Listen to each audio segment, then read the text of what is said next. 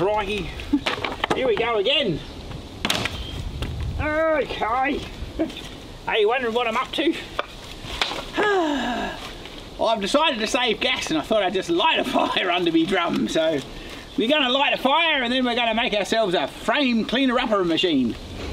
Well, it's not really going to be a machine, it's just going to be a drum. But anyway. If you're wondering why the quality of the video improved, we actually finally got organised and we were filming ourselves on a really film-me-up machine. So that's pretty cool, isn't it? Hang on, it's not called a film-me-up machine, it's actually a proper camera. No, the other thing was a camera. What would this be? This would be a movie camera. So hopefully, for all you lovely people out there that have been watching and seen the spot, we're hoping that we've got the spot sorted. And thank you for you Patreon supporters that have helped us out. And to John's lovely wife, who actually chipped in a fair bit towards it all as well. So that was really cool. But if you're enjoying the show, don't forget to help us out, because we've got all this sort of crap we need to keep it going. Anyway, by the way, I'm going to light a fire.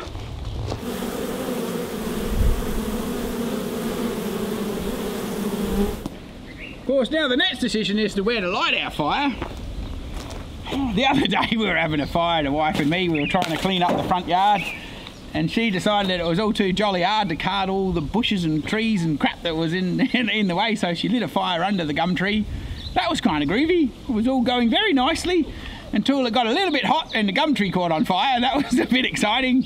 And so the bush bee man became the bush fire service and had to kind of hose the tree down, which was way up in the sky. But thankfully we ran out of dry leaves to burn, so I think it went out by itself. But I looked impressive as the bush bee man fire service. Anyway, note to self, Boy Scouts, don't light fires under a tree. It's not very sensible. We'll just find a bit of wood. This is one way to use up a bit of this wood that I can't be bothered cutting up. Anyway, we'll see what happens. Hopefully we can light a fire.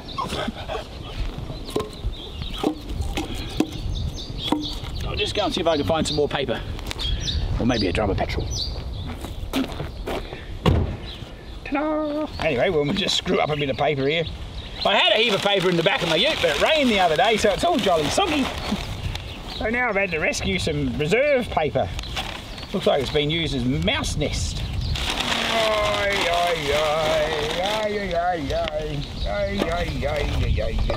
What was that show that had a song that went like that, wasn't it? Was that crazy puppet, big puppet dude? Nah, I don't know. Yeah, it comes from somewhere in my childhood. In the lost memory zone, that is. Back there somewhere. Anyway, doesn't matter. You wouldn't actually be able to help me because I don't think you were even born.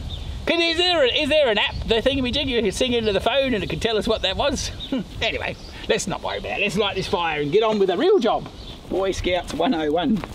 When I was a Boy Scout, well, actually I didn't even get to Boy Scouts. I didn't even get past Cubs. And we had a fire lighting night. And the cub teacher, he was there, we'd done the whole north, south, east and west stupid game, whatever that was called. Pallet side, hopefully your fuzz doesn't catch on light here, lad. But anyway, we were playing the game in the hall and then it got later in the evening and we had to go out and light the fire. Anyway, we all ran around and we had the bloody little bits of wood and all the rest of the nonsense, and I lit my fire up and had it all burning and everybody else was still getting organised. But I got told off because apparently I didn't do it as the book said. I said I had a fire, did it really matter? And apparently it does. So, you know, even if you can light a fire at Cubs, you don't necessarily pass. So, there's something to remember. That's it. That was a bit of a worry even when I was a kid, I guess. Funny how you don't really remember everything, but you just remember bits and pieces of your childhood, isn't it? I guess most of it you just blank out because it's all just shit. It's just like, I just skip over the glorious parts. No, skip over the really crappy parts and just remember some of the good bits and some of the really bad bits. And the rest of it's just a blur, really, isn't it? Just, oh, well, hopefully not everybody. Anyway, there's a Boy Scout fire. Would have got bloody in all sorts of trouble for that. What I kids? Hey! Golly gosh, lad. That's one way to clean up the yard, I guess, have a fire. At least this was a practical fire. Well, hopefully it's a practical fire. We're going to find out in a minute. might be a completely stupid idea. My mate Les says it's a good idea to make a fire under a drum to get the water hot and clean the frames. This is what we're trying to achieve. While we let this get started, and hopefully we don't burn the environment completely, we're going to go and get ourselves a drum and cut its head off, and just hopefully we don't blow ourselves to kingdom come, because it's an old fuel drum. I'm just hoping it's not going to be a radiator thing, otherwise my daughter won't talk to me. She said I'm not allowed to do anything stupid for 3 months, and I think we're only about a month in, so I'm not sure what happens if you break bloody curfews or whatever. I'm not sure how that works. Anyway, I'm sorry in advance, Tiff. Oh, well, this is the idea. I thought we could cut up this nice old thick drum. That ought to be nice. Well, actually it might not be real flash at all. It's got a bloody hole in the bottom. Oh, damn it! Well, that's not blooming much good, is it? Still smells a bit like petrol. Oh, shit! Oh well, we'll try one of these other ones. We'll have to use one of these drums. So hopefully it's got a hole in the bottom. Bloody hell.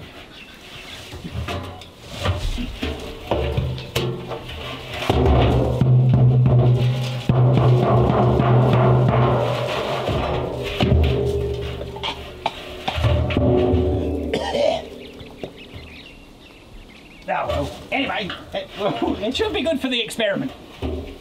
Oh, shit! Let's put this one upside down and see what happens.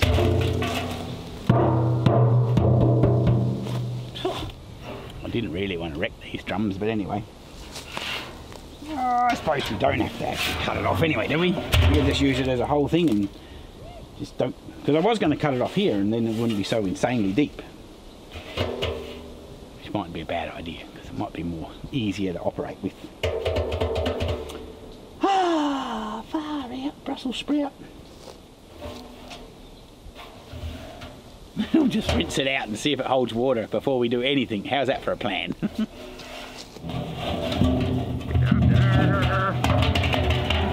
the things we do, honestly. Hey, don't pick that.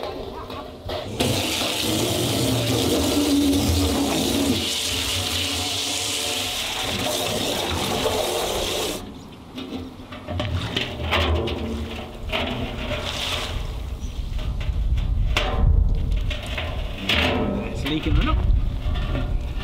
How are we going to tell if it leaks? We have to put it on a stand, I reckon.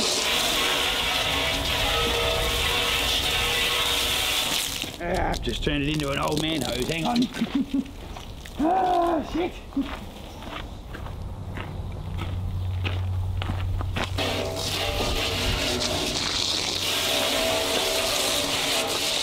We were in shopping this morning and the wife said, "Aren't they your good pants?" I went, well, they're not good pants anymore, but they might have been, I don't know. Anyway, that's the amount of trouble you can get in. We'll just go and get ourselves some bricks. I reckon these ones will work. We'll just stick it on. They'll be up out, have the heat underneath it. You reckon? I don't know. Anyway, we can always change it if it doesn't work, can't we? Oh, I'm sure the cheer squad's on our team regardless. Come on, Bush Bee man, you can do it. Oh, golly. Oh. I guess if you were in the Wild West, you could have this as a bath, couldn't you? That's what they used to do, wouldn't it? They have a bit of a tub over a fire and jump in and have a bit of a scrub up. Bloody hell, that'd be interesting fun, wouldn't it? God. Kind of glad I've got indoor plumbing, even if I am a bit wild. Anyway, let's have a look if it leaks. Oh. Oh. I think this one's fucked too. Oh, golly. That's not very good. Be like my brother when we had old metal rainwater tanks at the farm and it was leaking like that.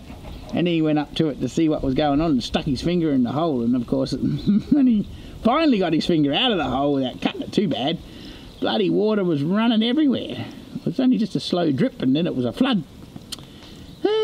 The old man was not impressed. But at least for one time or other it wasn't me in the shit, so that was good. I at least knew better than to poke my finger in holes that weren't accepting me. Anyway, this drum's buggered, so we'll try and see if we can find something else. We might be back to the saucepan yet. Oh, God. I suppose if the film crew was really committed, he could keep his finger on it so it didn't leak, couldn't he?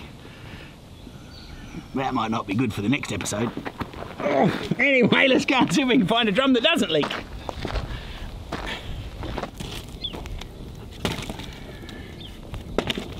Anyway, we'll have a nice pile of coals by the time we get organised, won't we? Maybe. Or we'll have nothing, one of the two. Typical, isn't it? Typical, typical. Right, left, right, right. Forward, ho!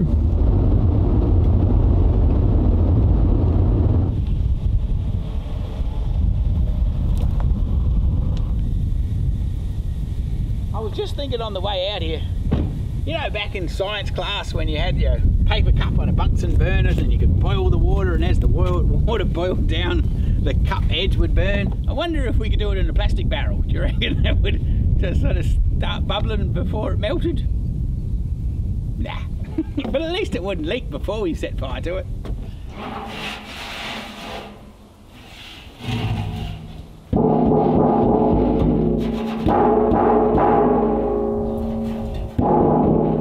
I think this one might work.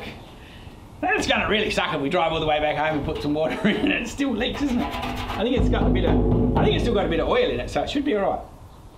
Ah, ta-da! Oh my goodness me! Tell you what, if my support crew was any good, they'd drive the vehicle around for me, wouldn't they? But he tells me he's not really here. I just got to pretend that I'm doing it on my own. Oh, shit, don't wreck the car. Oh, man. Just wondering what's in that shed. There might be one in there too. There's crap everywhere.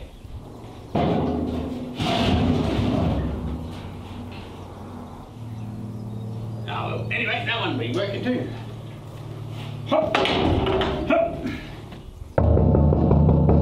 Hello, anybody home? No one in here, but no one in here. If there's no one in there, how come you're talking back? Now, get out the way. I don't know, I think this one's a bit better than that one. I wonder which one we should have. Anyway, if I was just thinking if it fails, we could start a whole new Broadway show. I don't know what we'd call ourselves, but no, would that be, instead of kicking the bucket, it'd be called kicking the drum. Come kick a drum with me. Oh, anyway, shit, come on, we're supposed to be going out. Hurry up, stop mucking about. Oh, heck, okay, here we go. Let's just, hopefully this drum will be a bit more effective. We'll whiz her over here and we'll just, I reckon we'll just slap its head off. Since we have to cut this one anyway, we'll just chop it through there and we'll slap her on the fire. We can go Duncan trays. No, Duncan frames.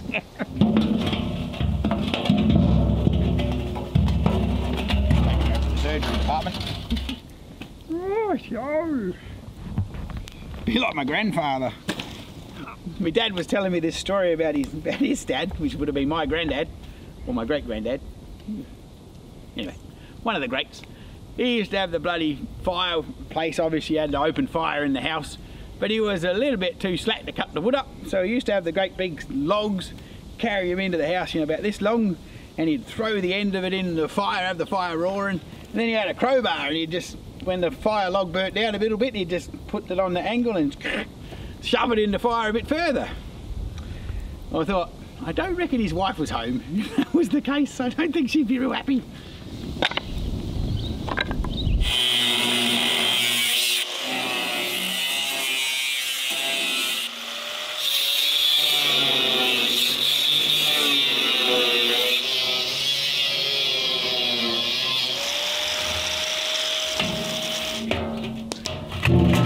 Now, just as a footnote, folks, if that was a petrol drum, bad idea. Don't do that if it's a petrol drum. This is an old oil drum. Petrol drums are better because they're thicker, but if you haven't got them cleaned out and you go cutting them up with an angle grinder, you'll end up in hospital. Oof. So, bad idea. And just by the way, no, I haven't actually done that to myself, but I've heard of people doing it, so not a good idea. I've done plenty of other stupid shit, but at least I haven't blown myself up with a petrol drum just yet.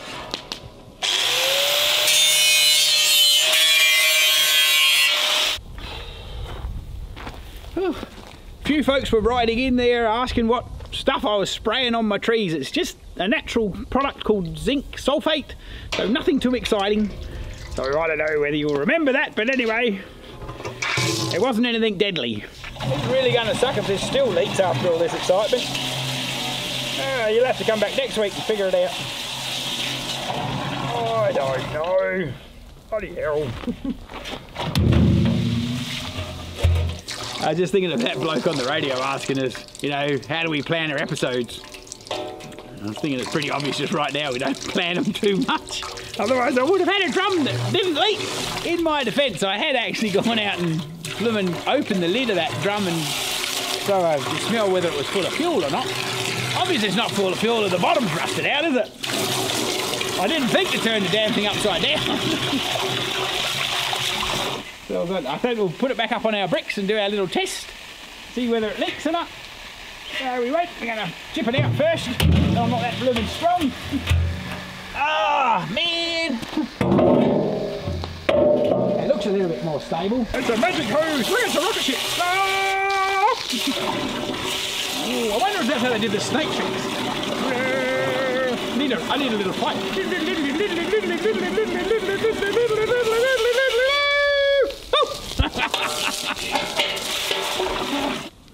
Oh, that's looking more promising. La, la, la, la, la. Well, we might have a waterproof drum eventually. Now we've got to see if we can have it on the fire and melt it. Okay, well I reckon we'll just wipe the edge off a bit. It must be different metal on the bottom because it's sort of rusty down there, but all nice on the sides. Anyway, come on. Get on with it, bush bee man. Looks like there's a change coming. There's a change in the wind. Oh, what was that song? The Winds of Change or something? Is that a song?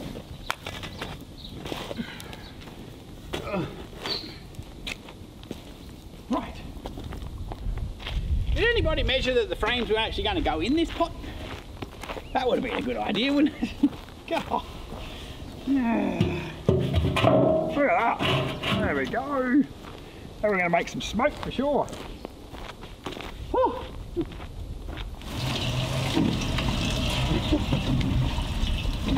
Well, glad I'm still alive. There was some excitement that oil and water don't mix, which is quite right, because I was at the jolly, when I was chefing, there was this jolly story going around that the young apprentice, he was filling up the chip fryer, and the chip fryer was on, and the chef said, he said to the chef, what do I put in there? And he said, oh, just throw some water in there. So the lad went and got a bucket of water and tipped in the chip fryer that was friggin' obviously stinking hot just before service.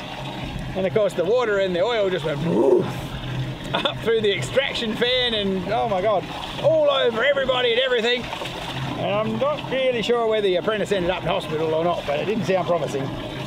So if you happen to be in a kitchen and the chef says you put some water in the hot cooker, don't do it. It was just being a twat. And it wasn't me, by the way, I wouldn't do that. It's a little bit like the left-handed screwdriver, you know. Go and get me a left-handed screwdriver. Or, what was the other good one? The mechanics would say to the young apprentice, go and get me a bucket full of sparks. And the poor lad would come back after the angle grinder with his bucket full of black stuff and he'd go, no, I want them actually sparking. You're probably not allowed to do that stuff in workplaces anymore, are you? Stir up the poor young'uns. You're probably meant to be all responsible. Responsible and light-hearted. No, I don't know. It's going to be a rough hot water service. So this is how you make a bush bee man hot water service, or a tank full of boiling water. And if you're wondering what the hell we were trying to achieve here, you better come back next episode and see what we're actually going to do with it. Anyway, see you in a minute.